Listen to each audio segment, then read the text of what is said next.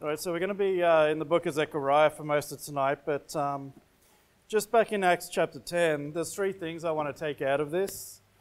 First, we see in verse 30, and Cornelius said, 4 days ago I was fasting until this hour, and at the ninth hour I prayed in my house, and behold, a man stood before me in bright clothing. So keep in mind of that. As well as verse 43 and 44, which is the theme of this sermon, which is, to him give all the prophets witness, that through his name whosoever believeth in him shall receive remission of sins. And while Peter yet spake these words, the Holy Ghost fell on all them which heard the word. So they heard that, and they believed, and they received the Holy Ghost. So in Zechariah, I'll get you to turn there to Zechariah chapter 3, and that's where we'll be for most of the night. He's got prophecies of all three comings of Christ. You've got the first coming, which of course is when he came to die on the cross and save mankind from their sins. The second coming, to rapture the saints out of God's wrath. And the third coming, which is to establish his kingdom in the millennium. You'll see all three present in the book of Zechariah, but that's not the only comings there's been as well. So, he appeared before Abraham. He's appeared before many men, in the form of a man, all throughout the Old Testament. But today we're going to be concentrating on that first coming in the book of Zechariah, because this is a salvation that we trust in. And these men as well, Cornelius, when they heard of that same testimony, they believed it and they were saved.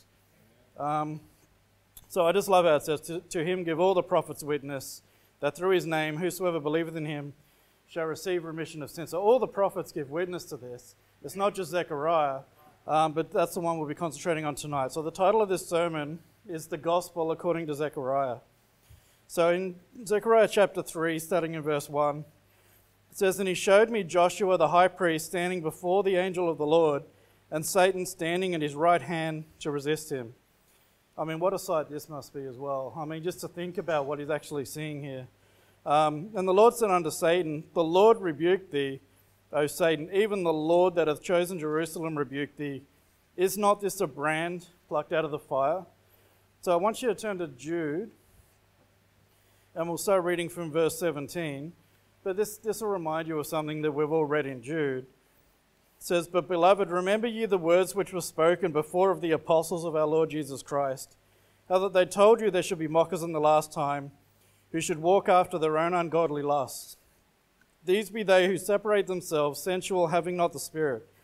But beloved, building up yourselves on your most holy faith, praying in the Holy Ghost, keep yourselves in the love of God, looking for the mercy of our Lord Jesus Christ unto eternal life.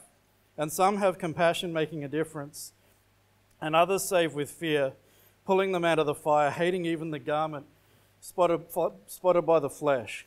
So we were all plucked out of the fire. When we received Jesus Christ, we believed the gospel. Every one of us, anyone who's a believer, has been plucked out of the fire. And, I just love how this language here that is speaking that is not this a brand plucked out of the fire. It's talking about someone, isn't this somebody who's mine? Isn't this someone who believes? And the same said of any believer. So there's a lot of things we'll get from Zechariah that we know to be true, according to the New Testament, that all the Old Testament prophets all spake of. Because everything in the Old Testament points to Jesus Christ, and they all prophesied of his comings. So we can pick up in verse 3. It says, now Joshua was clothed with filthy garments, and stood before the angel. And he answered and spake unto those that stood before him, saying, take away the filthy garments from him. And unto him he said, behold, I have caused thine iniquity to pass from thee, and I will clothe thee with change of raiment. So we see the old garments are taken away, and the new garments are given, which are pure and white and clean and unspotted. So what are these filthy garments, and what are these new garments? So I'll turn to Isaiah chapter 64. So I'll read from Isaiah 64, starting in verse 1. It says, O thou wouldest rend the heavens, thou that wouldest come down, that the mountains might flow down at thy presence. And when the melting fire burneth, the fire causeth the waters to boil, to make thy name known to thine adversaries, that the nations may tremble at thy presence. When thou didst terrible things, which will look not for, thou camest down, the mountain flowed down at thy presence. For since the beginning of the world men have not heard, nor perceived by the ear, neither hath the eye seen, O God, beside thee, what he hath prepared for him that waiteth for him.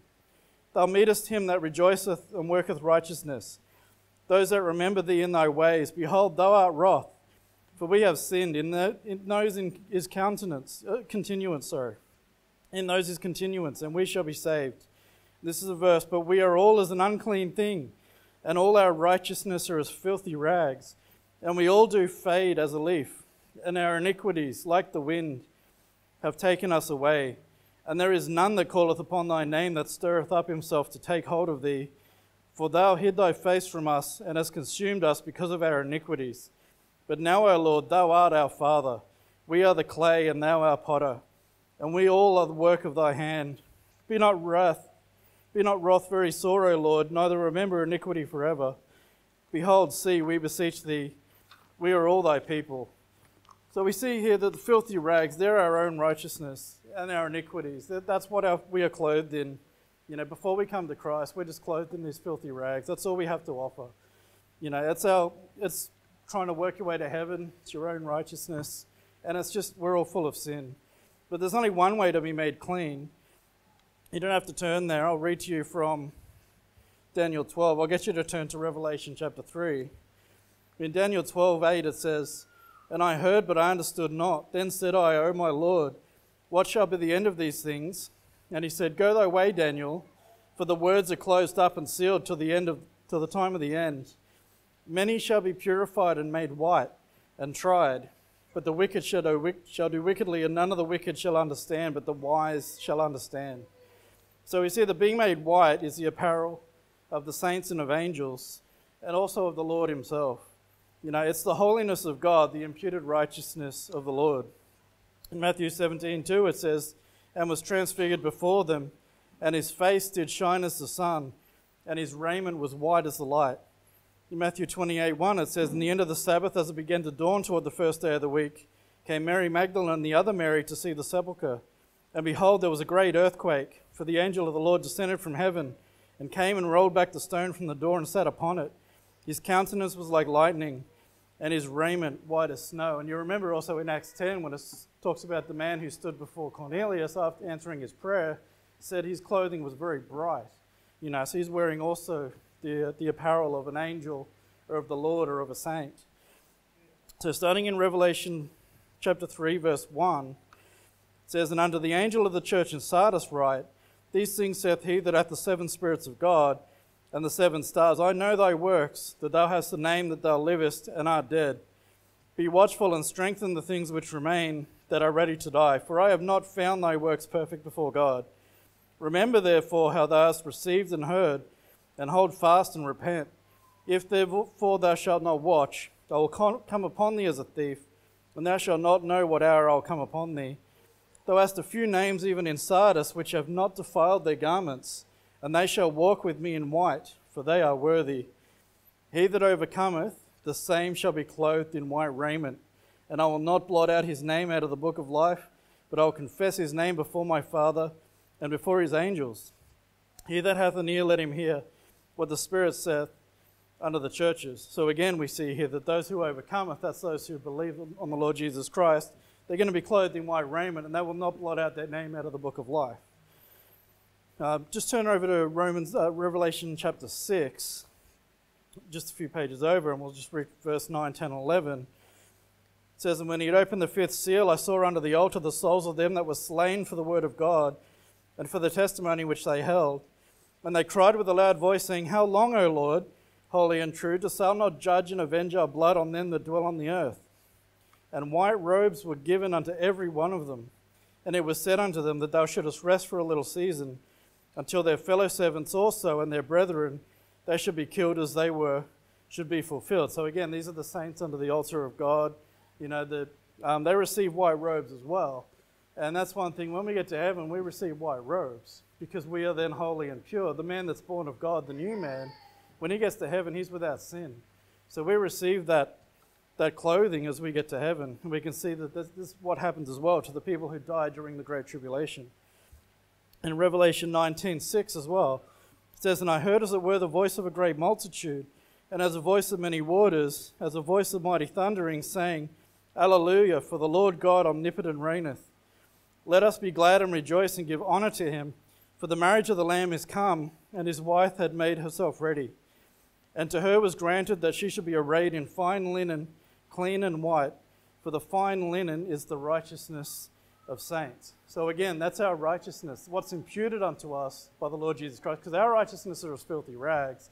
So, it's not our righteousness, but we're clothed in the righteousness of Christ. And that's what that fine linen is. And it's been washed in the blood of the Lamb. We'll see that shortly.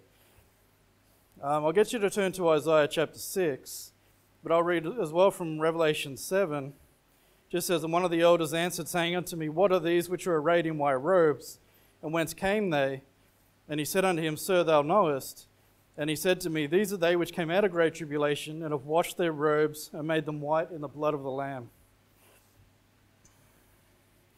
So we see that illustration with Joshua the high priest, his iniquities being forgiven, and we see that that's a picture with the filthy rags being taken away, and he's given white robes of righteousness, which is the imputed righteousness of Christ. And it even says that his iniquities were taken away, which, again, when we're saved, our iniquities are taken away from us.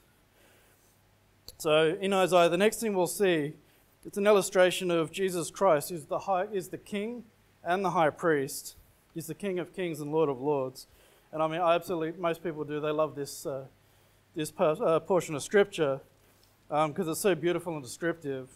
But we'll just start in verse 1. It says, in the year that King Uzziah died, I saw also the Lord sitting upon a throne, high and lifted up, and his train filled the temple. And above it stood the seraphims. Each one had 6 wings. With twain he covered his face, and with twain he covered his feet, and with twain he did fly. And one cried unto another, saying, Holy, holy, holy is the Lord of hosts. The whole earth is full of his glory. And the posts of the door moved at the voice of him that cried, and the house was filled with smoke. Then said I, Woe is me, for I am undone, because I am a man of unclean lips, and I dwell in the midst of a people of unclean lips. For mine eyes have seen the King, the Lord of hosts. Then flew one of the seraphims unto me, having a live coal in his hand, which he had taken with the tongs from off the altar. And he laid it upon my mouth, and said, Lo, this hath touched thy lips, and thine iniquity is taken away, and thy sin purged. So I'll get you to turn back to Zechariah chapter 3. We'll see here in verse 5. It says, And I said, Let them set a fair mitre upon his head. So they set a fair mitre upon his head, and clothed him with garments. And the angel of the Lord stood by. Now a mitre, if you're not aware, it's usually something like a hat that a priest would wear. And we'll see also in chapter 6, it speaks about crowns. It's speaking about things you'd wear on your head. So these are things that are being placed on Joshua. A mitre is being placed on his head, signifying a priesthood. And we'll see the crowns as well, signifying a kingship. So in Zechariah chapter 6, just over the page, starting in verse 11, it says, Then take silver and gold and make crowns, and set them upon the head of Joshua the son of Josedek the high priest. And speak unto him, saying, Thus speaketh the Lord of hosts, saying, Behold the man whose name is the branch, and he shall grow up out of his place. He shall build the temple of the Lord. Even he shall build the temple of the Lord, and he shall bear the glory, and shall sit and rule upon his throne. And he shall be a priest upon his throne, and the counsel of peace shall be between them both. So Jesus Christ, as it says in Hebrews, we're about to read, he's the high priest, and he's a king after the order of Melchizedek, and we are also kings and priests after the Lord. So I'll get you to turn to Hebrews chapter 5, and after that we'll be turning to Revelation chapter 1, if you want to prepare that.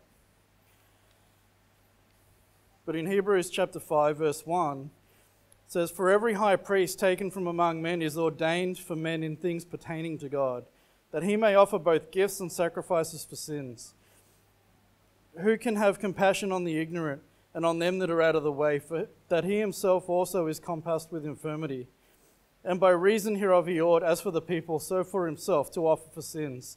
And no man taketh this honour unto himself, but he that is called of God, as was Aaron. So also Christ glorified not himself to be made an high priest, but he that said unto him, Thou art my son, today have I begotten thee.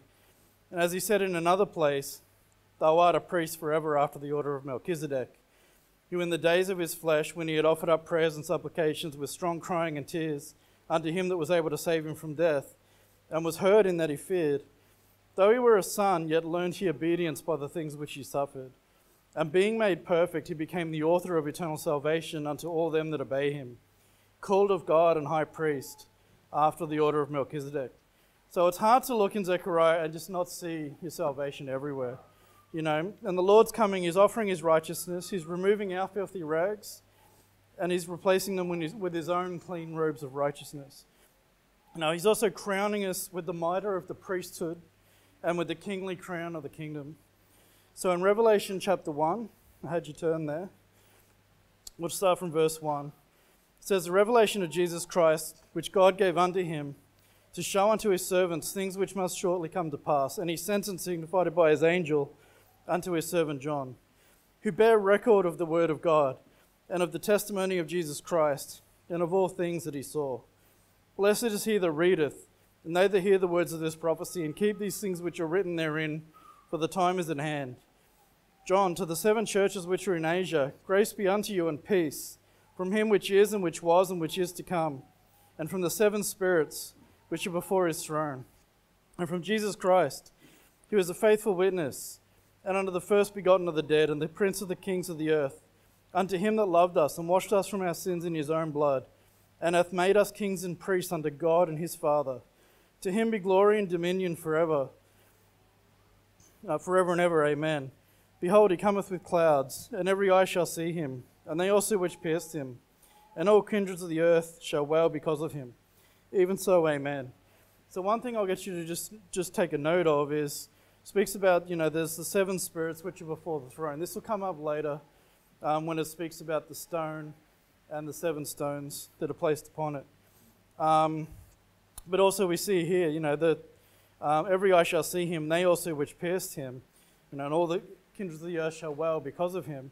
We'll see in Zechariah as well, it speaks about how, they'll look on him who they've pierced, and also the families are split apart.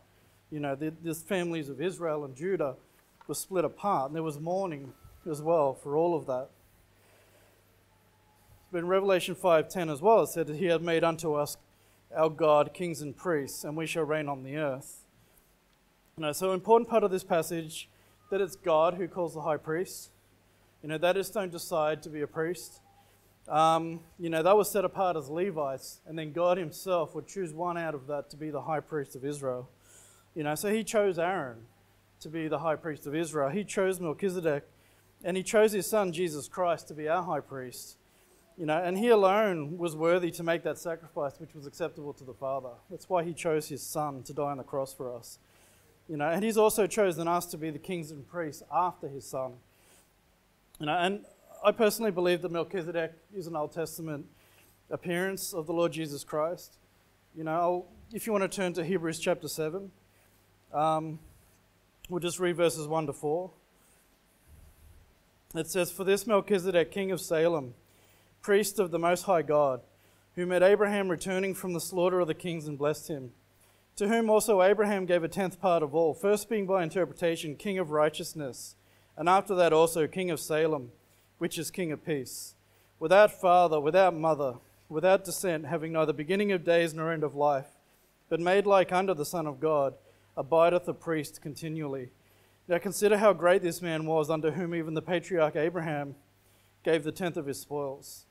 So this passage, describes him as a king and a priest. And he also seems to share names with the Lord as well. Melchizedek was the king of righteousness and the king of peace, according to the names that he had. And the Lord our God is the Lord our righteousness. He is the king of righteousness, the Lord Jesus Christ. And he was without father, without mother, had no beginning and no end of life, and made like unto the Son of God. So that does deserve its own sermon, but I just think it's important to understand who Melchizedek is, especially in relation to the Lord Jesus Christ, because God compares him to Melchizedek and to the priesthood. So back in Zechariah chapter 3,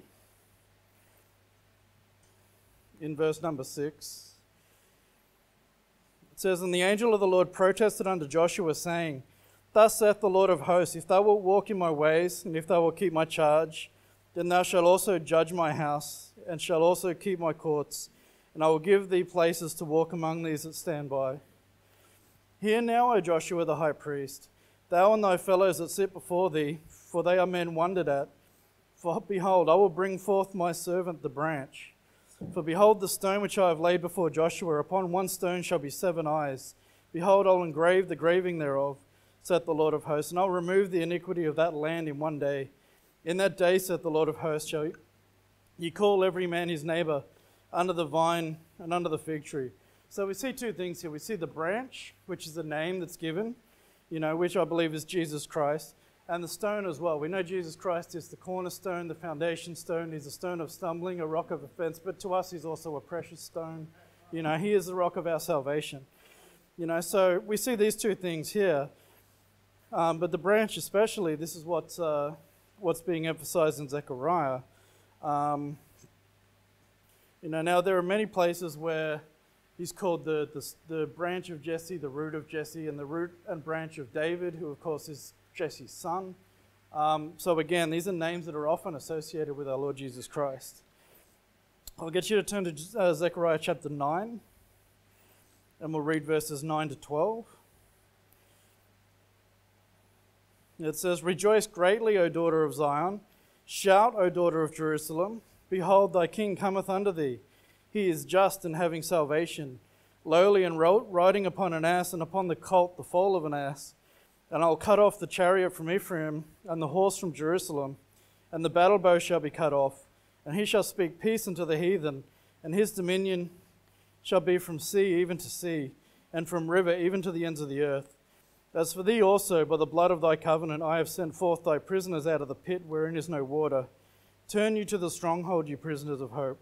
Even today I declare that I will render double unto thee. So we see Christ here coming to the heathen, coming to the Gentiles. It's speaking about what he's going to do in that day. And we know in Zechariah verse 9, in chapter 9 verse 9, this is fulfilled with the triumphal entry into Jerusalem. So if you want to turn to John chapter 12, we'll just read that passage quickly.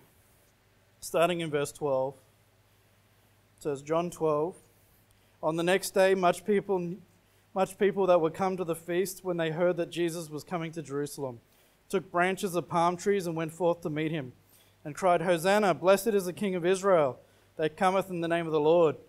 And Jesus, when he had found a young ass, sat thereon, as it is written, Fear not, thou daughter of Zion, behold, thy king cometh, sitting on an ass's colt.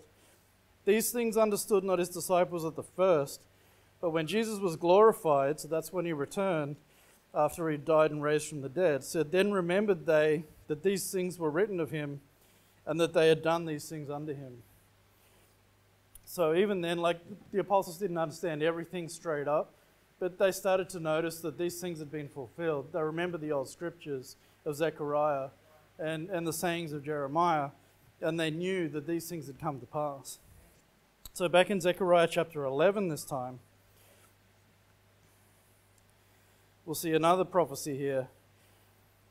It says, starting in verse 10, And I took my staff, even beauty, and cut it asunder, that I might break my covenant which I had made with all the people. And it was broken in that day, so that the poor of the flock that waited upon me knew that it was the word of the Lord. And I said unto them, If you think good, give me my price, and if not, forbear. So they weighed for my price 30 pieces of silver. And the Lord said unto me, Cast it unto the potter, a goodly price that I was prized at of them. And I took the 30 pieces of silver and cast them to the potter in the house of the Lord. So I'll get you to turn to Matthew 26. But this is a prophecy of the betrayal by Judas of Jesus Christ, even down to the price on his head. So in Matthew 26 verse 14, it says, Then one of the 12 called Judas Iscariot went unto the chief priests and said unto them, What will you give me? And I'll deliver him unto you. And they covenanted with him for 30 pieces of silver. And from that time he sought opportunity to betray him. So turn over to Matthew 27 verse 5. It says, And he cast down the pieces of silver in the temple and departed and went and hanged himself. This is Judas. It says, And the chief priest took the silver pieces and said, It is not lawful for to put them to the treasury, because it is the price of blood. And they took counsel and brought with them the potter's field to bury strangers in. Wherefore that field was called the field of blood unto this day. Then was fulfilled that which was spoken by Jeremiah the prophet, saying, And they took the 30 pieces of silver, the price of him that was valued, whom they of the children of Israel did value, and gave them for the potter's field, as the Lord appointed me. So this way, it's not difficult for the apostles and disciples. In hindsight, they understood a lot of what was going on, the fulfillment of all these prophecies.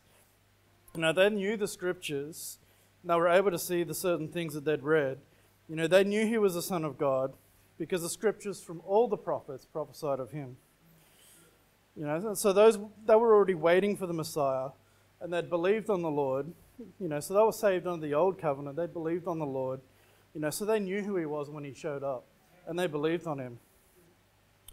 And as the Lord's departing, after he's been glorified and he appears to them, this is what he says in Luke 24:44. And he said unto them, These are the words which I spake unto you while I was yet with you, that all things must be fulfilled, which were written in the law of Moses, and in the prophets, and in the Psalms concerning me. So Christ here again is acknowledging that everything's about me. The entire Old Testament, the entire New Testament, it's all about Jesus Christ. So they understood that all the prophets prophesied of him.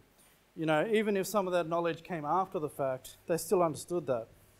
And we have the story of Philip expounding the scriptures of Isaiah 53 to the Ethiopian eunuch.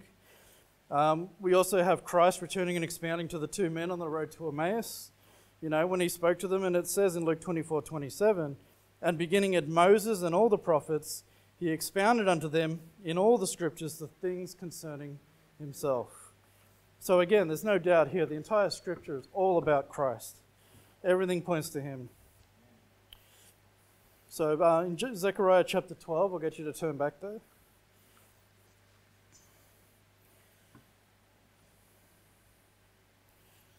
So in Zechariah 12, starting verse 1. It says, The burden of the word of the Lord for Israel, saith the Lord, which stretcheth forth the heavens, and layeth the foundation of the earth, and formeth the spirit of man within him. So there's nothing that was made that was not made by him. And of course I'm talking about Jesus Christ, the Son of God. In Hebrews 1:10 it says, And thou, Lord, in the beginning hast laid the foundations of the earth, and the heavens are the works of thy hands. And it even said earlier, I can't remember which reference it was, but we are also the works of his hands, As men, he created us. We're the works of his hands. And, that'll be important later. But we'll keep reading Zechariah 12, verse 2. Behold, I'll make Jerusalem a cup of trembling unto all the people round about, when they shall be in the siege, both against Judah and against Jerusalem. And in that day will I make Jerusalem a burdensome stone for all people.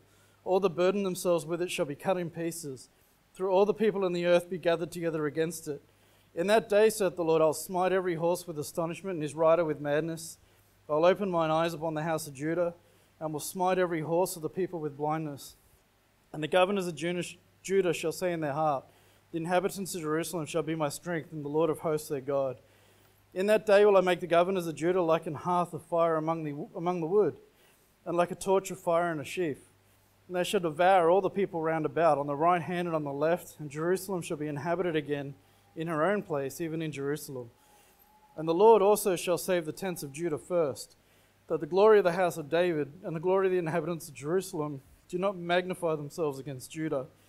In that day shall the Lord defend the inhabitants of Jerusalem, in that he is feeble among them, and that day shall be as David, and the house of David shall be as God, as the angel of the Lord before them.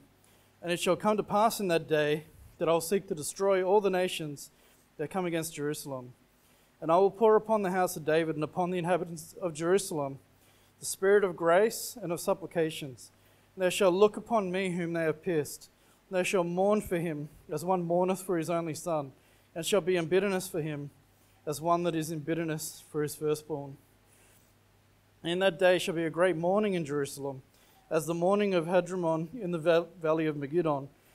And the land shall mourn, every family apart, the house of David apart, and their wives apart, the house of Nathan apart, and their wives apart, the family of the house of Levi apart, and their wives apart, the family of Shimei apart, and their wives apart, all the families that remain, every family apart, and their wives apart. So I think first here, when it speaks about The Lord shall save the tents of Judah first. That he came first for his own people. He came to the people of Judah, first to save them. But of course he came for the whole world. He came to die for the sins of the whole world. But he first came for his own people. And then it speaks about here, they shall look on him who they pierced, and they shall mourn for him as one mourneth for his only son, and shall be in bitterness for him as one that is in bitterness for his firstborn. And again, we know this is fulfilled because in John 19 it actually tells us that this is fulfilled at that time. We'll get to that in a second. But we also see that the houses are torn apart, because they've lost their Messiah. And as you said, the covenant's broken with those people. It's a new covenant, a better covenant that he's brought in. And that's the covenant that we're under today. It's a New Testament. So I'll get you to turn to 1 John, and we'll also be turning to John 19. So if you want to turn to both of those. So 1 John 5.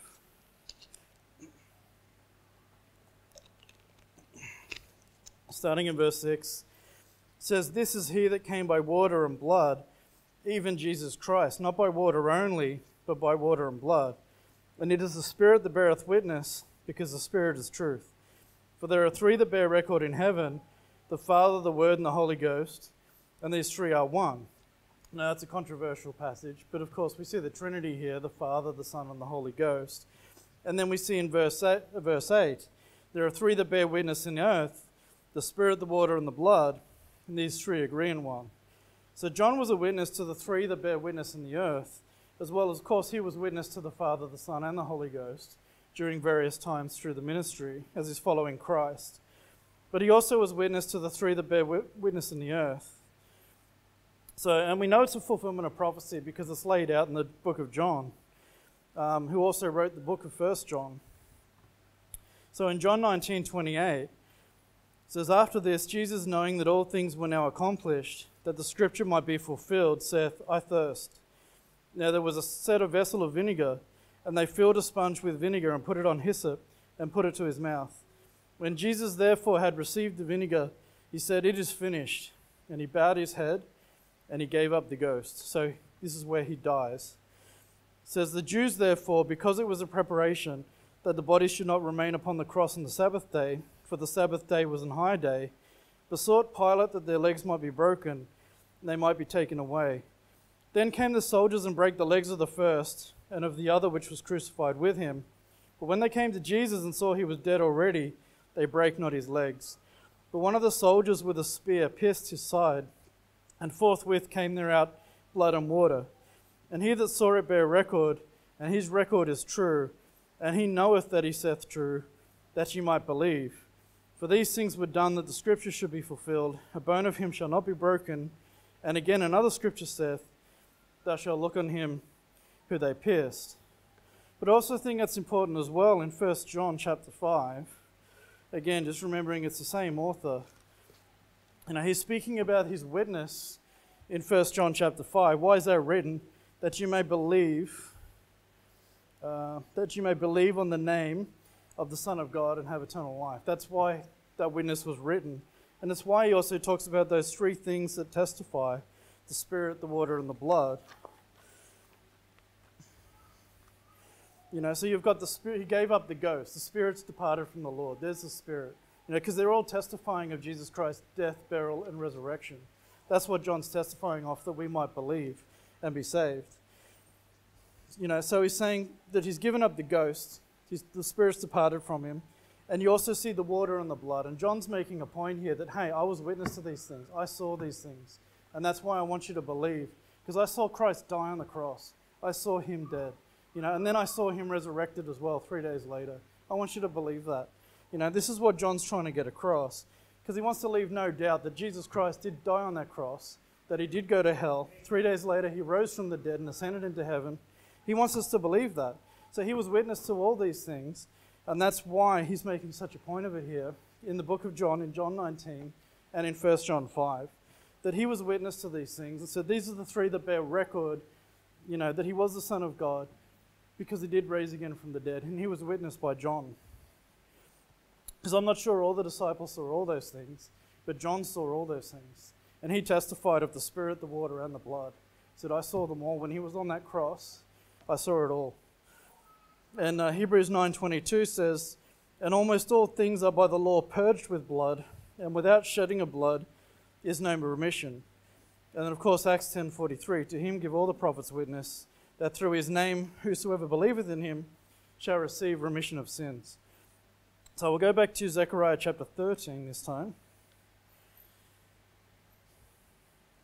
We'll see another application, another prophecy here of Jesus Christ. Starting in verse 1, Zechariah 13. "In that day there shall be a fountain opened to the house of David, and to the inhabitants of Jerusalem for sin and for uncleanness.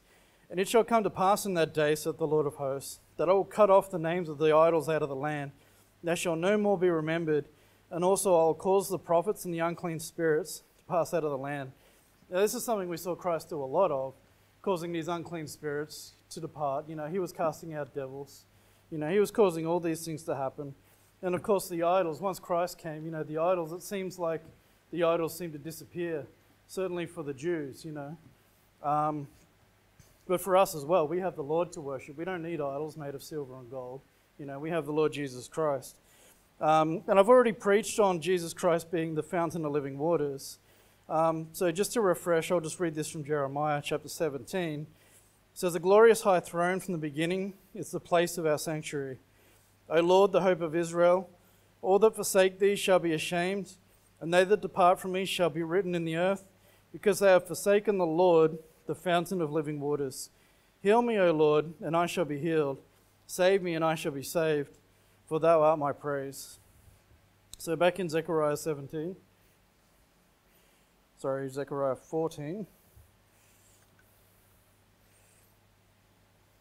Apparently I'm in Zechariah 13, Zechariah 13, verse 7. It says, "Awake, O sword, against my shepherd, and against the man that is my fellow, saith the Lord of hosts. Smite the shepherd, and my sheep shall be scattered. And I'll turn mine hand upon the little ones.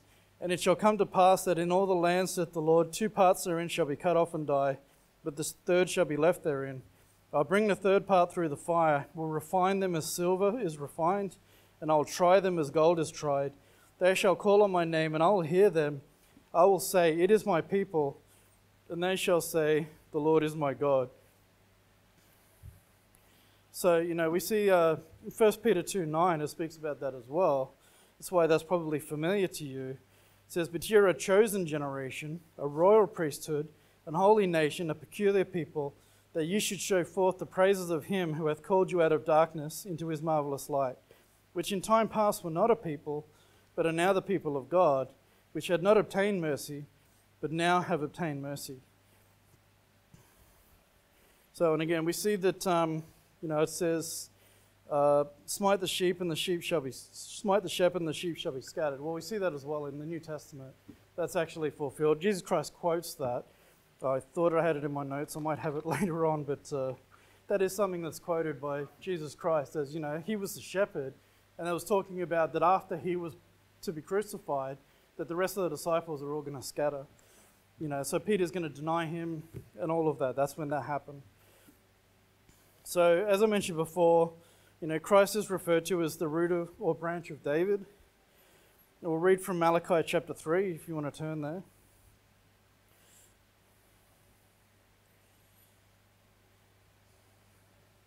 So, in Malachi chapter 3, in verse 1, it says, "Behold, I'll send my messenger, and he shall prepare the way before me. And the Lord whom ye seek shall suddenly come to his temple. Even the messenger of the covenant, whom ye delight in. Behold, he shall come, saith the Lord of hosts. But who may abide in the day of his coming? Who shall stand when he appeareth? For he is like a refiner's fire, and like fuller's soap." And we saw that again when it speaks about, he'll refine them as silver and try them as gold. That's what he does for us. He refines us, because he is a refiner. And it says, we'll continue on, "He shall sit as a refiner and purifier of silver. He shall purify the sons of Levi and purge them as gold and silver. They may offer unto the Lord an offering in righteousness." And again, it's not about offering sacrifices. It's about our body is a temple of the Holy Ghost. And, our reasonable service is, to keep the commandments and to live a godly life. And this is what he expects from us. And this is how we can offer our sacrifice, is by sacrificing, the things that we want in this world for him. It says, "Then shall the offering of Judah and Jerusalem be pleasant unto the Lord, as in the days of old, and as in former years. And I'll come near to you to judgment. I'll be a swift witness against the sorcerers, against the adulterers, and against false swearers, and against those that oppress the hireling in his wages, the widow, the fatherless, and that turn aside the stranger from his right. And fear not me, saith the Lord of hosts. For I am the Lord, I change not. Therefore ye sons of Jacob are not consumed." Now we see Christ, doing all these things as well in the New Testament. Like you read through the Beatitudes in chapter 5, his Sermon on the Mount. That's exactly what he's doing. He's a witness against the sorcerers and the adulterers. He's trying to get people to just believe on him, to have eternal life. So just to show us that, look, we're all sinners. We deserve to go to hell, but if you want to be saved, just believe on the Lord. And all the Old Testament prophesy of the Lord coming to save his people, not just the Jews, but the Gentiles also. And it says the branch is to rebuild the temple. That's what I said in Zechariah. So I'll get you to turn to Acts chapter 15. I'll just read to you from Amos chapter 9. So you turn to Acts 15. But in Amos 9 it reads, verse 11, "In that day will I raise up the tabernacle of David that is fallen, and close up the breaches thereof. I'll raise up his ruins, and I'll build it as in the days of old, that they may possess the remnant of Edom and of all the heathen, which are called by my name, saith the Lord that doeth this. Behold, the days come, said the Lord, that the plowman shall overtake the reaper, and the treader of grapes him that soweth seed. The mountains shall drop sweet wine, and all the hills shall melt. I will bring again the captivity of my people of Israel. They shall build the waste cities and inhabit them, and they shall plant vineyards and drink the wine thereof. Shall also make gardens and eat the fruit of them. I will plant them upon their land, and they shall no more be pulled up out of their land, which I have given them, saith the Lord our God." So Acts 15 is quoting from Amos chapter 9, a passage I just read. So we'll read it together, verses 13 to 18, and we'll get the meaning of what the rebuilding of the temple was in Zechariah and Amos. So starting in verse 13, Acts 15. "After they had held their peace, James answered, saying, Men and brethren, hearken unto me. Simeon hath declared how God at the first did visit the Gentiles to take out of them a people for his name. And to this agree the words of the prophets, as it is written, After this I will return, will build again the tabernacle of David, which is fallen down. I'll build again the ruins thereof, and I will set it up, that the residue of men might seek after the Lord, and all the Gentiles, upon whom my name is called, saith the Lord, who doeth all these things. Known unto God are all his works from the beginning of the world." So I think one application you can make is when Jesus Christ says in John 2, they answered the Jews and said unto him, What sign showest thou unto us, seeing that thou doest these things? Jesus answered and said unto them, Destroy this temple, and in 3 days will I raise it up. Then said the Jews, 46 years was this temple in building, and wilt thou rear it up 3 days? But he spoke of the temple of his body. So I think that's one application there, is Christ talking about how he's going to die and be resurrected. But in Acts 15 as well, James is explaining that rebuilding of the temple or tabernacle of David was to bring salvation to the world, specifically Edom and the Gentiles and the heathen. And the branch being the Lord Jesus Christ, he came to save the Jew and the Gentile. In doing so, rebuilding the temple, making no difference between us and them. For we are all one in Christ Jesus. We are the people of God, the believing Jew and the Gentile alike. In Hebrews 3, it says, Wherefore, holy brethren, partakers of the heavenly calling, consider the apostle and high priest of our profession, Christ Jesus, who was faithful to him that appointed him, as also Moses was faithful in all his house. For this man was counted worthy of more glory than Moses, inasmuch as who hath builded the house hath more honour than the house. For every house is builded by some man, but he that builds all things is God. And Moses verily was faithful in all his house, as a servant for a testimony of those things which were to be spoken after.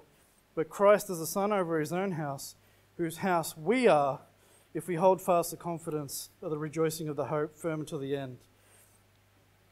In Acts 7 it says, Our fathers had the tabernacle of witness in the wilderness, as he hath appointed, speaking unto Moses, that he should make it according to the fashion he had seen, which also our fathers that came after brought in with Jesus into the possessions of the Gentiles, whom God drave out before the face of our fathers unto the days of David, who found favour before God, and desired to find a tabernacle for the God of Jacob, but Solomon built him an house. Howbeit the Most High dwelleth not in temples made with hands, as saith the prophet. Heaven is my throne, and earth is my footstool. What house will you build me, saith the Lord? Or what is the place of my rest? Hath not my hand made all these things? So he didn't come to build a tabernacle made with hands. The Lord will not inhabit such a place, as we see here in Acts and Hebrews. But we even saw with the altars of the Old Testament, they were to not be made with hands, but to use God's creation of soil and stones that were not polluted with our hands or tools. So he says in Exodus 20 verse 22, And the Lord said unto Moses, Thus shalt thou say unto the children of Israel, Ye have seen that I have talked with you from heaven. You shall not make me gods of silver, neither shall you make unto you gods of gold. An altar of earth thou shalt make unto me, and shalt sacrifice thereon thy burnt offerings and thy peace offerings, thy sheep and thine oxen, in all places where I record my name. I will come unto thee, and I will bless thee. And if thou wilt make an altar of stone, thou shalt not build it of hewn stone, for if thou lift up thy tool upon it, thou hast polluted it. Neither shalt thou go up by steps unto mine altar, that thy nakedness be not discovered thereon. So just as Christ rebuilt his temple in 3 days, he received, his glorified body. We're also going to receive that new tabernacle at the resurrection. If you read 1 Corinthians 15, you might understand a bit better about the concept of the new body, after the rapture. At that point, it says we're changed in the moment of a twinkling of an eye. But Christ is the first fruits. So he rebuilt his own tabernacle, and he'll also rebuild ours. That's the promise we have, that he'll do that at the end of time. And also we've got 1 Corinthians 6. Again, most of you should be familiar with this. It says, What? Know ye not that your body is the temple of the Holy Ghost, which is in you, which ye have of God, and ye are not your own? For ye are bought with a price. Therefore glorify God in your body and in your spirit, which are God's. So we are the temple of the Holy Ghost. We will receive that new incorruptible temple at the resurrection, which is built by God and incorruptible. It's just like the new man that's in us is incorruptible. That new body is going to be incorruptible. In Isaiah 4, you can turn there if you like. After that, we'll be in Isaiah chapter 11. So starting in verse 1 at Isaiah chapter 4. And it says, In that day 7 women shall take hold of one man, saying, We will eat our own bread and wear our own apparel. Only let us be called by thy name and take away our reproach. In that day shall the branch of the Lord be beautiful and glorious, and the fruit of the earth shall be excellent and comely for them that are escaped of Israel. And it shall come to pass that he that is left in Zion and he that remaineth in Jerusalem shall be called holy, even every one that is written among the living in Jerusalem. When the Lord shall have washed away the filth of the daughters of Zion, and shall have purged the blood of Jerusalem from the midst thereof, by the spirit of judgment and by the spirit of burning. And the Lord will create upon every dwelling place of Mount Zion and upon her assemblies a cloud and smoke by day, and the shining of a flaming fire by night, for upon all the glory shall be a defense. And we see these themes everywhere, through all the Old Testament prophets. Salvation of the world. In that time they're looking for a future event. They're still waiting for the Messiah. But we can look back and see that significance.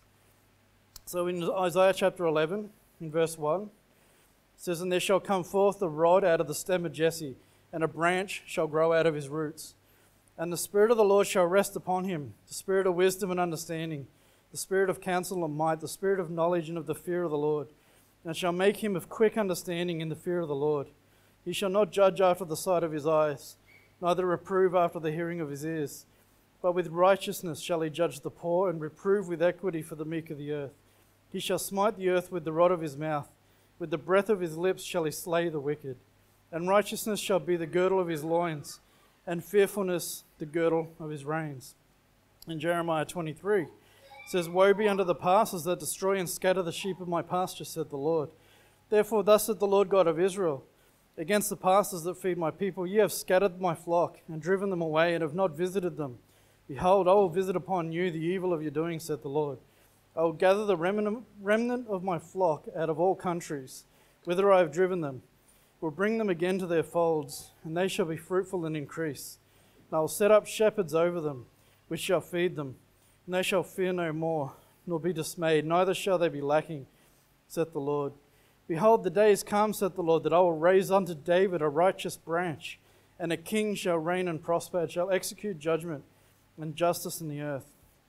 In his days Judah shall be saved, and Israel shall dwell safely. And in his name whereby he shall be called, the Lord our righteousness. And just continuing in verse 7. Therefore, behold, the days come, saith the Lord, that they shall no more say, the Lord liveth, which brought up the children of Israel out of the land of Egypt. But the Lord liveth, which brought up and which led the seed of the house of Israel out of the north country, and from all countries whither I have driven them, and they shall dwell in their own land. In Jeremiah 33, it also says this. It says, behold, the days come, saith the Lord, that I will perform that good thing which I have promised unto the house of Israel. This is the Messiah. He's promised them. He's saying, I'm going to perform this great thing that I've promised. He said, in these days at that time will I cause the branch of righteousness to grow up unto David. He shall execute judgment and righteousness in the land. In those days shall Judah be saved, and Jerusalem shall dwell safely. And this is the name wherewith she shall be called, the Lord our righteousness. For thus saith the Lord, David shall never want a man to sit upon the throne of the house of Israel, neither shall the priests, the Levites, want a man before me to offer burnt offerings, and to kindle meat offerings, and to do sacrifice continually. Because the sacrifice was taken away when Jesus Christ laid his own life on the cross. So there's no more need for those sacrifices. That's what he's talking about. There's no more need for the priests to seek someone to do sacrifices. There's also no need for a king, because Jesus Christ is the king and the high priest. And in Ezekiel chapter 8, it says, and he brought me into the inner courts of the Lord's house. And behold, at the door of the temple of the Lord, between the porch and the altar, were about 5 and 20 men, with their backs toward the temple of the Lord, and their faces toward the east. And they worshipped the sun toward the east. Then said he unto me, hast thou seen this, O son of man? Is it a light thing to the house of Judah that they commit the abominations which they commit here? For they have filled the land with violence, and have returned to provoke me to anger. And lo, they put the branch to their nose. Therefore will I also deal in fury. Mine eye shall not spare, neither will I have pity. And though they cry in mine ears with a loud voice, yet will I not hear them. So we see many times throughout the Old Testament, various prophets, Ezekiel, Jeremiah, Zechariah, they refer to Jesus Christ as the branch. You know, not just the root and branch of Jesse, but his name is actually the branch. So in Zechariah 12:8 it says, in that day shall the Lord defend the inhabitants of Jerusalem. He that is feeble among them at that day shall be as David. The house of David shall be as God, as the angel of the Lord before them. It shall come to pass in that day, I will seek to destroy all the nations that come against Jerusalem. And I will pour upon the house of David and upon the inhabitants of Jerusalem the spirit of grace and supplications. They shall look to me whom they have pierced. They shall mourn for him as one mourneth for his only son, and shall be in bitterness for him as one that is in bitterness for his firstborn. So this is the conclusion. Now, as we read first in Acts chapter 10, the gospel and the Lord's coming to die for our sins, it's found throughout all the Old Testament scriptures. You know, and this is just a few verses in a few chapters in a few prophets. You know, there are plenty more as you go through. Even, you know, I noticed Pastor Stephen Anderson has gone through Genesis and Exodus. I mean, just the amount in there going through the Old Testament that you see Jesus Christ is everywhere. In Romans 3:20, it says, therefore by the deeds of the law there shall no flesh be justified in his sight, for by the law is the knowledge of sin. But now the righteousness of God without the law is manifested, being witnessed by the law and the prophets, even the righteousness of God which is by faith of Jesus Christ, unto all and upon all them that believe, for there is no difference. So again, the gospel was preached to them as well as unto us. In Hebrews 4:2 it says, for unto us was the gospel preached as well as unto them, but the word preached did not profit them, not being mixed with faith in them that heard it. Hebrews 4:6, seeing therefore it remaineth that some must enter therein, and they to whom it was first preached entered not in because of unbelief. Colossians 1:23 says, if you continue in the faith grounded and settled, and be not moved away from the hope of the gospel, which ye have heard, and which was preached to every creature which is under heaven, whereof I, Paul, am made a minister. See in Galatians 3:7, it says, know ye therefore that they which are of faith, the same are the children of Abraham. And the scripture, foreseeing that God would justify the heathen through faith, preached before the gospel unto Abraham, saying, In thee shall all nations be blessed. So that they which be of faith are blessed with faithful Abraham. So it's an everlasting gospel. It's only ever been one way. You know, there's one door, one way, one salvation. You know, that's Jesus Christ by faith. You know, Abraham found that door by faith. Moses found that door by faith. Abel found that door by faith. You know, and Zechariah, he found that door by faith and he gave witness to it. You know, and it's not, if you want a balanced view of who the Lord is, you know, then I suggest don't ignore the Old Testament, because there's just as much Jesus Christ in the Old Testament as in the New. You want to know who God is, you want to know who the Lord is, and especially know who the Son of God is. That's a great way to find out, is to read through the Old Testament prophets. You know, everything testifies of Christ. You know, because Jesus Christ, he was the creator in Genesis. He was the redeemer in the Gospels. And he's the judge of all things in Revelation. You know, so just get to know him, because he is the Word of God. And I'll just end on Revelation 19, verse 10. It says, And I fell at his feet to worship him. And he said unto me, See thou do it not. I am thy fellow servant, and one of thy brethren that of the testimony of Jesus. Worship God, for the testimony of Jesus is a spirit of prophecy. So this book is a spirit of prophecy, because every single word in here is the testimony of Jesus Christ.